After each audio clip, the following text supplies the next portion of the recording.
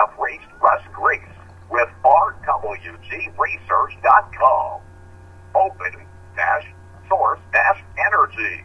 Video series RWG-OSD Oversized Delta. All of those wires, all of them, they all go inside of here. Look at that. And of course, the three that come out here. These, poof, they'll go bye-bye. Look how many wires. And you know what the best part about it is? There's no sign anywhere that there's wires in these rails. No sign of wires in the rails. Nothing. None of these have wires in the rails. See that? Nothing. No wires in the rails. Anyway, stay tuned. I'll show you how I got this far. Woo! It's blurry. What's up, everybody? My name's Russ, RWG-Research.com, as you know. So, yeah, it's 5:50 a.m., August 22nd. I'm tired. Okay, what are we gonna do? Well, we're kind of playing in the dark right now. We are at the shop. And yeah, we're gonna put this bad boy together. So, briefly, I forgot to actually demonstrate and show you exactly how these pieces go together. So I'm gonna do that real quick just for your sake. I told you I would. And then as I put this other stuff together, I'll give you a little more details on that. Yeah, let's do that first. Okay, so this is the overview. It's real simple. Basically, you have these pre-cut machined pieces, and you've got these aluminum pieces, and then you've got the braces and the bolts. So originally, what you do is you just pop a bolt inside there. I don't even know which way is which. Yeah, this is actually the factory end. Okay, so it goes in like this, and then you put on this plate, which is a bit tricky to do one-handed. Alright, so you put on this plate, then you put the other one in the other side like that. Then you have to tighten it inside that channel, which is a bit fun, but if you have a round bottom thingamabob, it's not so bad. And then, obviously, this slides in there, and you clamp it down. So what happens is that, we'll fill out, this actually just pulls up against the bottom side of here, compresses this down there, and that's it. It's real simple. So that's how these go together, and then these work very, very similarly, where I've machined that a long time ago in like the first couple of the videos at the beginning of this year. And then I went ahead and took these are for double extrusions, so 2 ways like this. Now I took those because it's the only ones I had, and I cut them in half.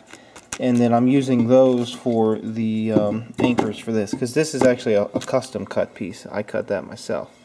So yeah, that's it. I just wanted to show you that because I know I told you I was going to, and so there you go. It's pretty simple stuff. I like it. Obviously this whole stuff is square because of how everything lines up, and yeah. Let's finish this thing. Well, here we are. So I needed to show you a few things I did off camera. I got lazy one day. I got up super freaking early and came in here and worked on this thing. That's not lazy. Anyway, I didn't film it because I didn't think it was too exciting. Basically, I heat shrinked a lot of this. I remember when I originally told you that once I put these two pieces together, I may never be able to get them apart. That's actually not true. I could actually pull these apart, and I did, and I heat shrink these better and differently. And I also machined out this slot right here. So one of the serious issues was, how am I supposed to hide all this wiring once I get it up to the top? The motor wire is not too bad, but how am I supposed to hide this? So I actually ended up designing and 3D printing these little pieces. These little pieces. Whoa, whoa, whoa, whoa! Wait a minute. I got some important things to tell you before we go on. All the parts that you're seeing in this silverish, grayish color is from rigid.ink. They have been kind enough to actually sponsor this filament for me for this project. And everyone is really excited right now, aren't you? Yeah! Okay, so I encourage you to go check out rigid.ink. They are a supporter of this project, and I've also got some other stuff coming up to deal with their filament. But for now, I wanted to make sure you knew that they sponsored this under their own terms. I actually asked them to. They were going to send me some free filament, and I said, hey, want to be a sponsor of my work? And they said, yeah, maybe. Okay, let's get back to the video. You ready? Yeah! Okay. Will actually be going right here. Okay, and they'll be actually housing the breakout circuit boards. Alright, so all this wire will be going inside of this crack right here, which is exactly inside there. See, fingers actually in the plastic. And yeah, that's it. So it took me several tries, and I'm going to actually show you some quick time lapse right now.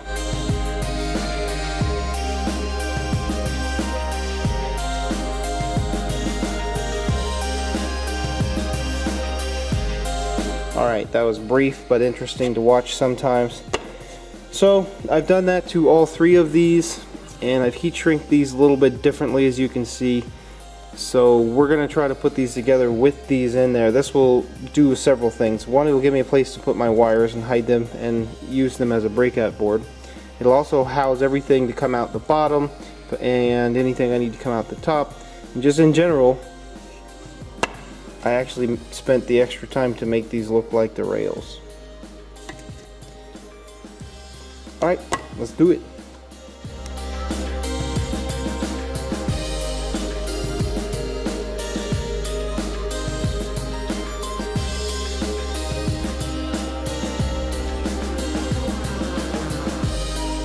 This is what I've done. I have taken some of this Kapton tape. This is really good stuff for sharp edges and wires and things.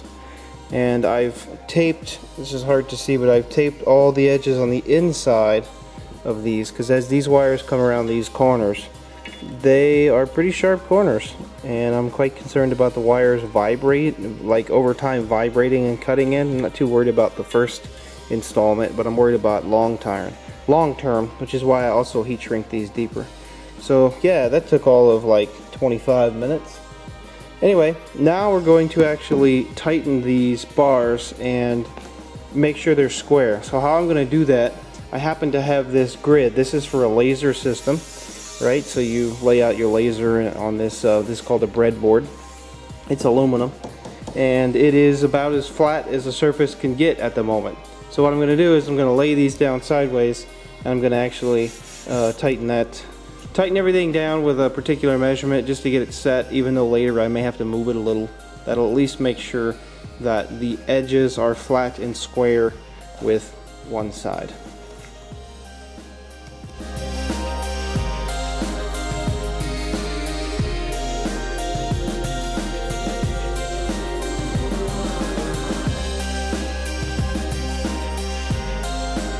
Oh, here is how this goes together. It's very simple. Because I don't have the right size bolts and the right size washers, I found these nice nuts that I love using, these knurled nuts or whatever they call them, with the flare on them. A regular stainless bolt, and then again that half cut piece I showed you earlier. So I just put this on here like this. It goes through the hole that I machined like that, and this piece goes on here like this. That's it. And then this piece slides in here. This is really hard to do one-handed, you know that? Anyway, slides in there like that, and that's how it actually gets clamped together. So pretty simple.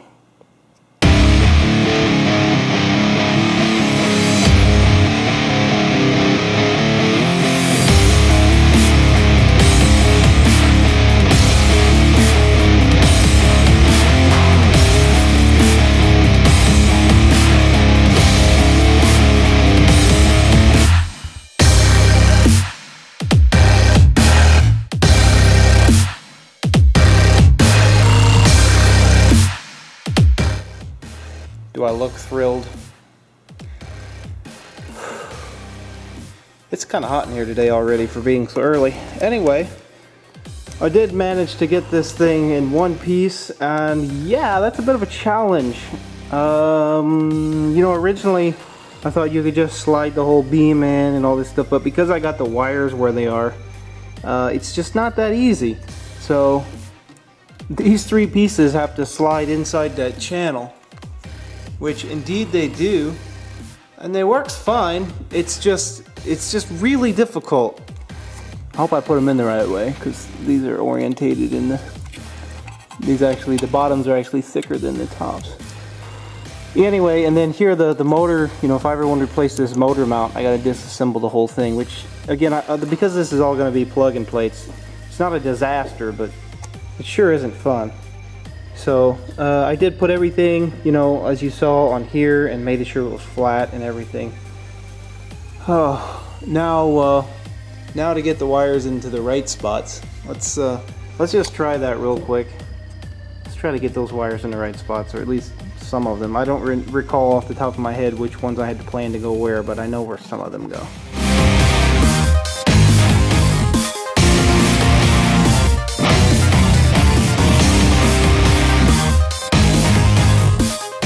Well, if that doesn't give you the visual that I spend a lot of time hiding wires, then you just don't know what you're looking at, man. Okay, check it out. Ow, that kind of hurt. So these are all the bottom. We don't worry about those. These are the motors. They will be hidden. Right now they're exposed, but when I get the time, I'll put the wires on here. Now the top, as you can see, there's nothing more in the middle. And from the bottom, if I pull the Hall effect wires up, from the bottom you cannot see any wires. Yeah, there will be circuit boards in there. I haven't shown you that part just yet. But yeah, from the top obviously there's a bunch of wires coming up. So each one of these bundles has a place to go and has a terminal to be in. And there's some interconnecting wires that have to be in place as well. But yeah, that's really about all the time I have for today. The only other thing I'm going to do today is put the feet on, so let me show you those. Oh, by the way, I did Kapton tape everything I could. As you can see, I wrapped Kapton tape around this wire, so as it goes around this bend, it doesn't get torn up. I did not do that to these wires, but I did do that to this side too. Anyway, just a side note. So here are the feet. These are feet off of an old copy machine or something. I think it came from a photo. I don't remember. I do remember. I don't remember the name. A mailing thing. Anyway, big machine, pretty heavy. And I used the inserts that were already in there, and I just 3D printed these little feet. Slide right into the channel. And this is really hard rubber, so it's plenty enough support. And that gets it off the ground. That does two things. One, that allows for airflow. I want a lot of airflow underneath this, so that gives me the airflow. I have aluminum extrusions that are double thick, basically two of these stacked together, and I thought, you know, that would give me more room and everything. But I already cut these angles, and that would just be a nightmare if I had to do that the other way. Also, I could just replace these, which are also doubles, and then everything would be a lot taller. But then I have a huge gap in the bottom, and I really just didn't want that. So, yeah, those are the feet. Let's put the feet on real quick and just, you know, keep it simple, stupid. The KISS method.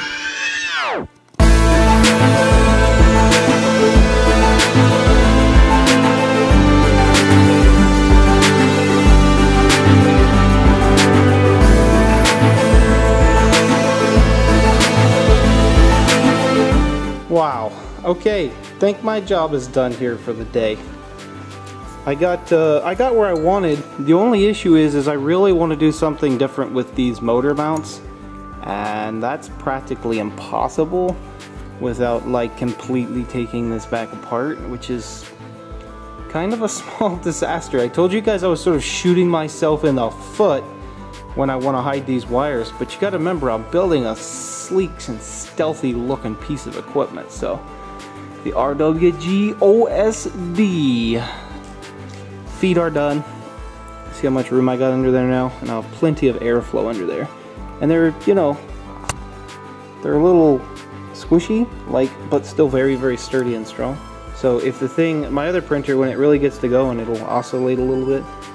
So now the other thing I need to do is I want to make me a machined bar that I can put between these 2 points and these 2 points, and I'll actually get the bars re-squared up in case some of this, because I went off the edges, so you gotta remember that's not perfect.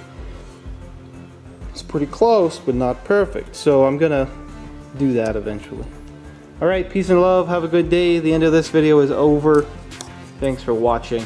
Hope you enjoyed. Leave a comment, suggestions, things, stuff to think about. Let me know. This is a pretty wild build. And yeah, I'm pretty pleased with how this looks. It's pretty cool to say you can walk around and you can not see any electrical, and yet there's wires coming out of the top and out of the bottom. I like that. I like that a lot.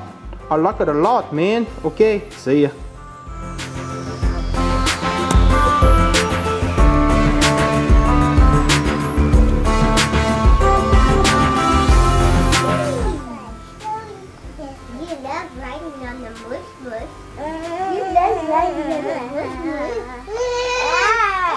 I don't think he's liking it.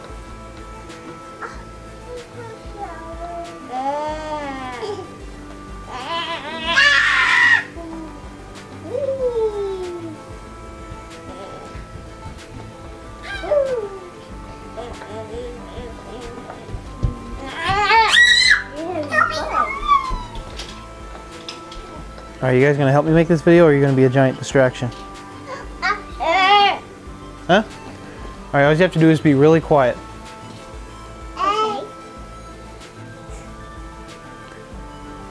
Okay. Come here, Malachi. Come here. Come here. Okay. Oh yeah, I was gonna actually print something while making this video though. So I have to wait.